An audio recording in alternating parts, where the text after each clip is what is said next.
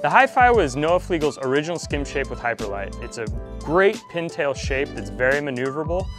The rocker line of the board is very flat, which allows the board to carry great speed across the water.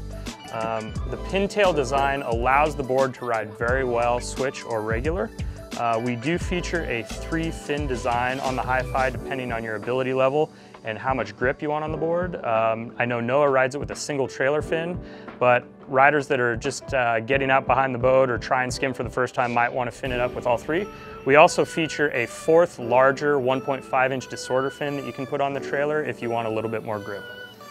The Hi Fi is full Durashell construction. The great part about Durashell, it makes the exterior of the board very strong, but inside there's a nice EPS core which is very lightweight and responsive, so it's an awesome construction for any ability level.